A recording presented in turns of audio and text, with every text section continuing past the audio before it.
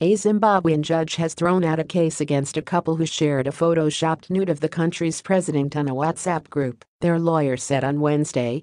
Saradzayam Birijani, 39, and Mnangagwa, 35, were arrested in June 2020 for sharing the image on a neighborhood group in the southern border town of Beitbridge.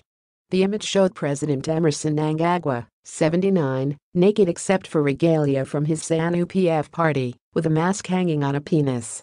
Zimbabwe has strict laws that forbid undermining or insulting the president.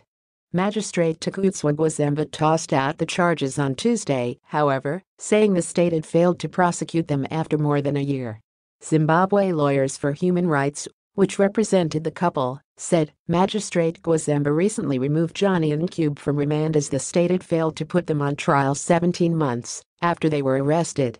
Zimbabwe notoriously intimidates traditional private media and increasingly surveils social media, which has become an important means for activists to communicate and organize.